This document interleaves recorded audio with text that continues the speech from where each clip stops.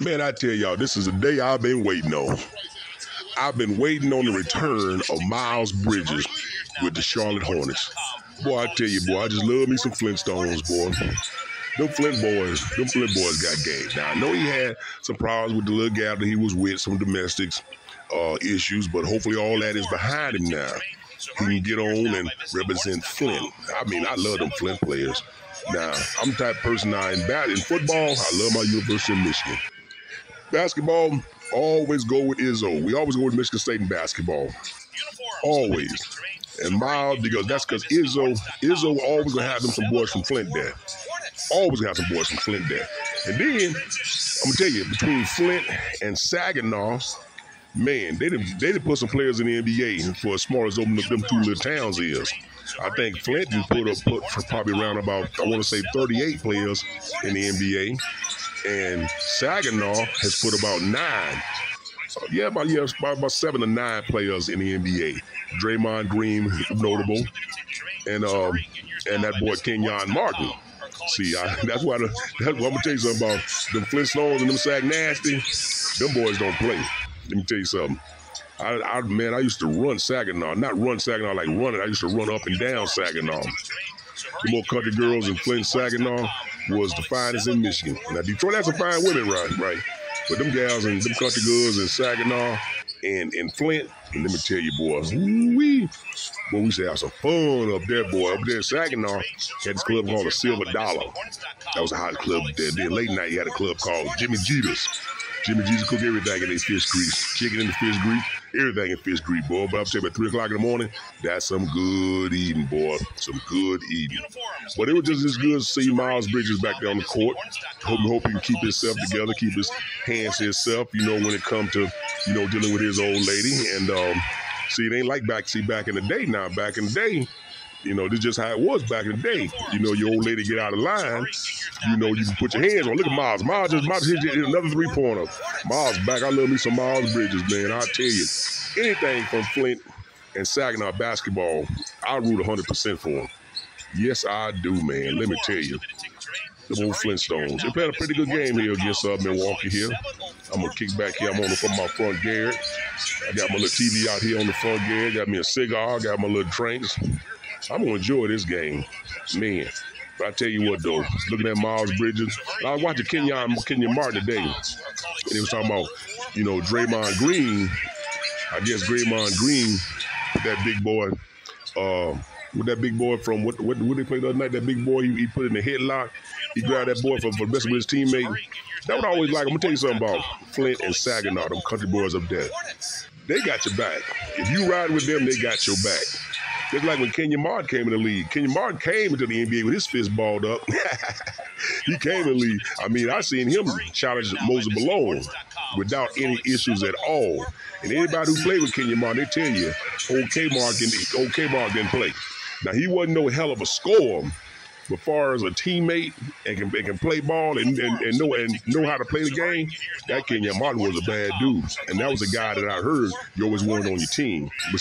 But I knew the boy from Saginaw. Since he was from Saginaw, I knew he was a guy he would have on your team. Always have your back, just like Draymond Green. They don't play the radio when they come to mess with their teammates if their teammates are riding with them. That's just like that other boy who, last year, the year before, who went out to Washington Wizards, who called himself running that smack to Draymond Green, talking about he the most expensive backpack number 30 ever had. And you see what happened to him, huh? He got his head hugged out. I'm telling you, you don't play with them boys.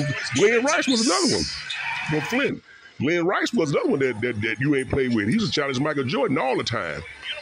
Glenn was a bad boy. Now, Glenn went to the University of Michigan now, but Glenn Rice was a bad boy.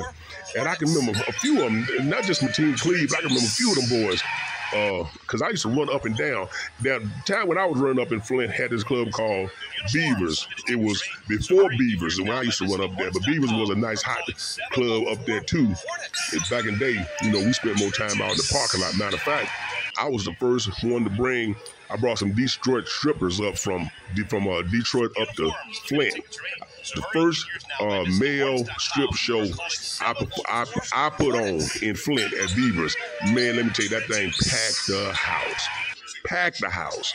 Man, I tell you, But like I say, man, if you back in the day, man, them old Flint Saginaw gals, there was some fine gals back there in the day. Now the thing about them Flint boys, they was cool, you know. If you came up there, they might talk to their gals, but as long as you don't get biggie, as long as you don't get out of line, you get out of line with them country boys up there, they put something on you, you know.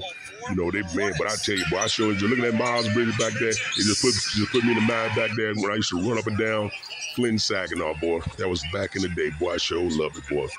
But like I said, I hope Myles Bridges, I'm rooting for the young man. Now that Kyle Kuz.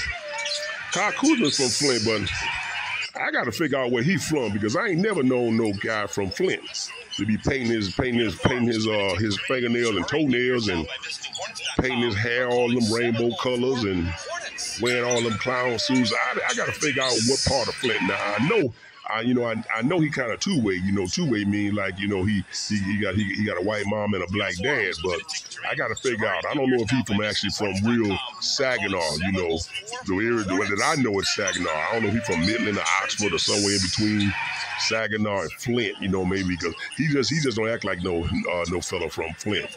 I ain't never seen no fella from Flint. You got Myles just hit another 3-pointers. I just ain't never seen no fella like that from Flint. He kind of puzzles me. You know, I don't know what Kyle Kuz is about. I got to do some more research on him. You know, you say he's from Flint. You know, he could be saying that because he's from one of the small towns out there, but he don't dress or act like no cat from Flint. You know, I mean, yeah, from Flint. Them boys in Flint, them boys masculine in Flint. You know, now I know today is a different day. You know, cats can be kind of, whatever they want to be, and that's fine too. But Kyle Kuz puzzles me. He puzzles the heck out of me from Flint. Never seen no guy from Flint, painting his fingernails and toenails and wearing all them clown clothes and all that kind of stuff like that. It kind of puzzles me. But he say he's from Flint. But I know a lot of people, like when you go out of town, they ask you where you're from. If you're from Michigan, you probably say I'm from Detroit. From Detroit, but they probably from Pontiac or probably from somewhere out in the suburbs somewhere, but I don't know about Kyle Kuz. He don't put me in no mind of no real Flintstone, and plus he don't represent Flint like these rest of the other cats, just in my opinion. But yeah, old Kenyon Martin. I like old Kenyon Martin. I tell you, them old Saginaw boys don't take no bow joking, boy. Them boys don't play at all, boy. I used to love up there before Saginaw. Every Friday night, I used to hit up I-75, hit Flint, spend maybe about an hour in Flint, and then hit Saginaw. That club, the Silver Dollar, was a hoppin'est club, but didn't have another nightclub. I can't remember another nightclub up there in Saginaw that used to be hot. It used to be a jumping club. But back in the day, it was totally different. You go to the club, you have fun. You wasn't no crazy stuff. You just go there and game on women, And like I say, when you go out of town, especially up there. Now, I don't know too many Detroit cats that ever went up past Pontiac, if they even went to Pontiac of the Flint Saginaw. I don't know too many, Cats in Detroit mostly stayed in Detroit. And Detroit was a cool place back in the day to hang out with. Detroit was a real cool place. And Detroit was like that too. Detroit had some fine women, boy. But I'm gonna tell you something. You go to Detroit, the cats was cool, but again, you don't get out of line. Cause see, Detroit, Pontiac, Flint, Saginaw, when you head up I-75, their parents was country folks. They had a big pipeline, especially up in Saginaw, and Flint had a big pipeline from Mississippi. A lot of folks came from Mississippi up to the automotive plants like in Saginaw. You had Delphi, Delco. They came up out the South. So they was a little bit different. Detroit got a little bit more citified. A lot of them came from Louisiana and Alabama, places like that, and settled up in Detroit. But they got their little citified, and they had their own thing.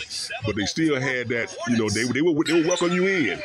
But you better not step out of line. You step out of line. I don't know about now, but back in the day, you usually go to Detroit, man, and have your good time. They didn't care where you was from.